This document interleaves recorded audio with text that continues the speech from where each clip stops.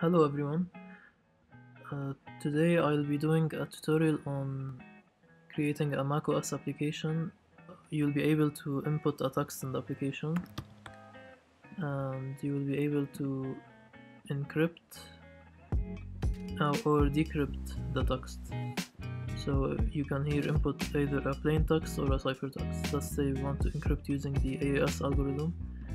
Then in this table we can see the plain text here and the cipher text and the algorithm used. So I can also decrypt this. If I paste it here and I use the same algorithm, I can decrypt. So it's added here.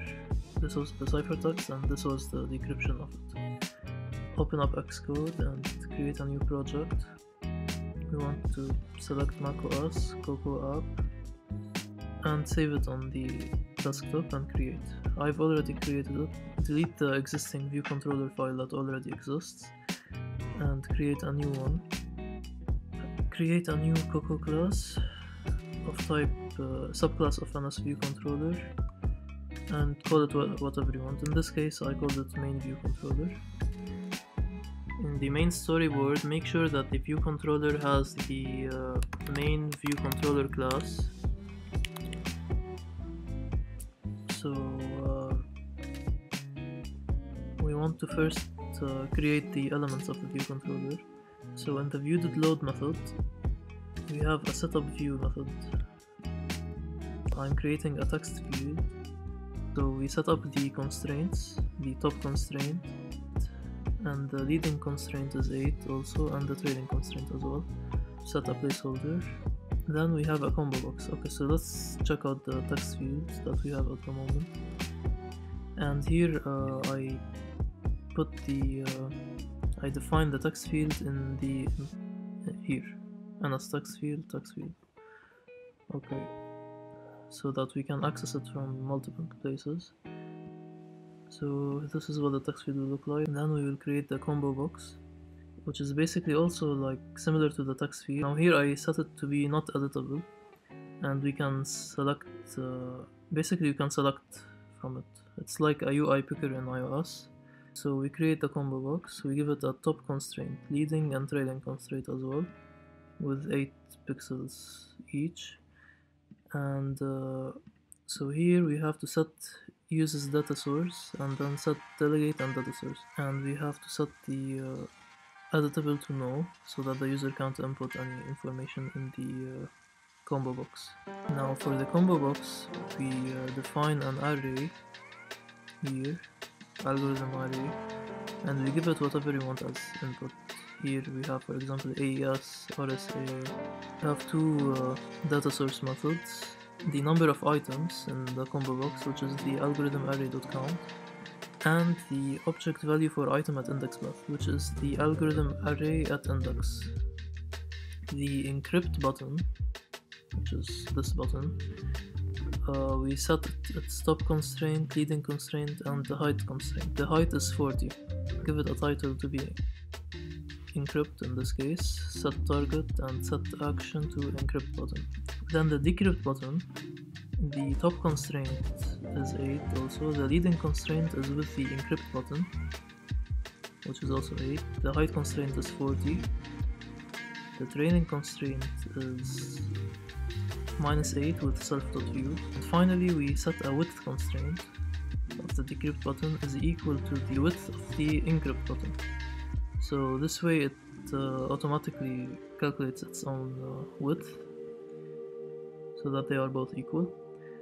We also give it a title and a target and an action, which is the decrypt button here.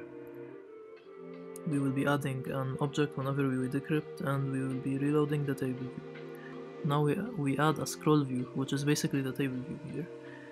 The scroll view will have a top constraint with the encryption button to be 0, leading and trailing constraints to be 0 with the self.view, and the bottom's constraint with self.view to be 0. And then we add the table view. So we add the table view to the scroll view in this case. So all the other UI elements were added to self.view, including the scroll view, is added to set the view, except for the table view we add it to the scroll view. We give it a top and leading constraint only. We set the delegate to self, data source to self. We can use alternating row background colors, so we have alternating background colors. The black color, this is for the grid here, and set uses automatic row height, so this is for automatic row height in case I wanted the rows to change their height dynamically instead of giving it a specific height for each row. Finally, we add the columns, so here we have 3 columns: the plaintext column, the Cipher column, and the algorithm column. We set their titles and we add them to the table view. So we have 3 columns: the plaintext, ciphertext, and algorithm. And finally, and this is an important step, we have to set document view for the scroll view. We still need to talk about the data source and delegate methods of the table view. So number of rows in the table view is the main object array.count. The view for table column would be the following. So we get the main object for each row. We say main object equals to main object array at row. In this case, I created my own main view here. It's a subclass of NSView. If it doesn't exist, then we allocate it, we set its identifier, and we set it up. There's a method inside main view where it is set up. Basically, it's only composed of a text field here, and the other method is the update view, where we only pass a string and we set the string value of the text field. We set both of these methods in the header file of the main view. We import it here so that we can use it. We get it here using the make view with identifier. If it is not already allocated, we allocate it, set the identifier, and set up the view. Okay, so the 3 cells are basically the same. We can have 3 different views for each column. However, I made it so that the 3 are the same. We're using the same view. We update the view with the text, with the string, using the main object. The main object has 3 properties here: the plaintext, ciphertext, and algorithm. So for if the table column corresponds to the first table column here, the first table column we already know it's the plaintext column, so we set the text field string value to be main object.plaintext.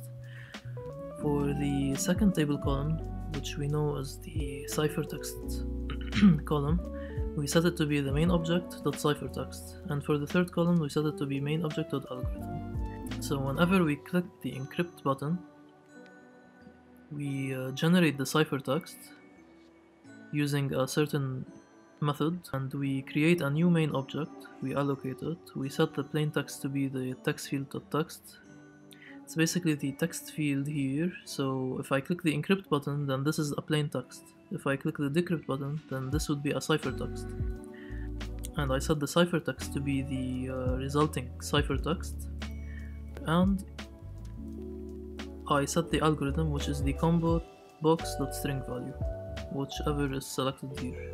If I select AES, then it would be AES. Finally, I add to the main object array, which is defined here under the algorithm array.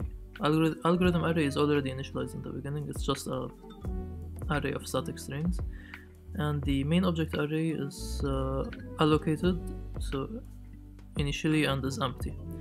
So we just add the object to the array. We insert it at index 0 instead of adding it, so that each new object is added in the beginning of the list instead of at the end. So after adding it, we reload the table view. When we reload the table view, it calls this method again so that it updates the text field values inside the main view. So now what remains is discussing the CryptoPP library, which is being used here. First, we will talk about the file here, which is an NS object, and I make it so that it is a shared instance using this code.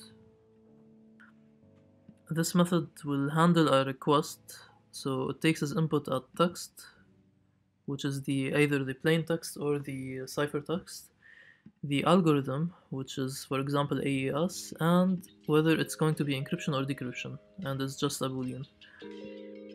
So here in handle request method, if the algorithm is AES, then there's another method here that takes as input the plain or ciphertext and the boolean whether it's encryption or decryption. If the method has not been initialized yet, then we initialize it, and by initialize I mean we generate the keys for it. So if the keys haven't been generated yet, we generate them once. Here we define the AES key by using the default key length. If you check the CryptoPP documentation, you'll find that there are other key lengths, and we can set the AES initial value here, and this is the auto-seeded random pool of AES. So we generate the key and the initial value so that it's used here. If it's encryption, then we encrypt the plaintext using the following code, and if it's not encryption, so decryption, then we create we decrypt the ciphertext. It's a ciphertext and we decrypt it using this code. CryptoPP AES.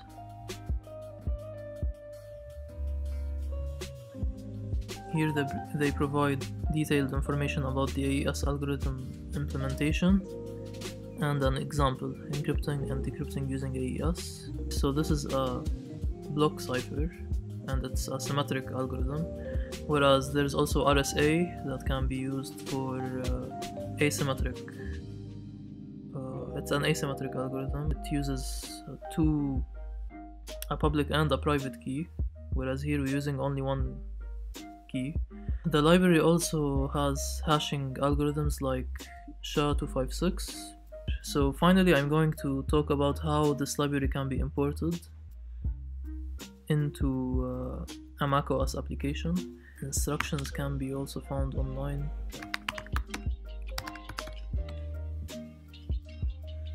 You can see here the GitHub project for CryptoPP. You can clone or download it.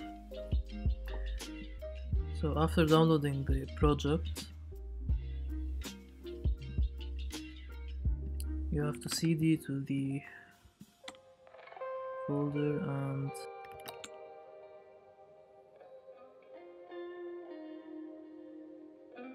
so after that's done, you have to do sudo make install. If you open the file now and you search for libcryptopp.a, this is the file that you basically need. Okay, so now that you have the libcryptopp.a file, you need to go to folder, user/local, create a folder and name it something. In this case I called it CryptoPP-OSX. Create two folders, one called lib and one called include. In lib, just drag and drop libcryptopp.a. In include, you need to open the CryptoPP file and search for all the header files. Basically you need to copy them and paste them inside the include folder. So create a CryptoPP folder here and put all of the header files in here. After that's done, you can open up the Xcode project, go to build settings and search for compile source, and you have to select Objective-C++. Search for search paths.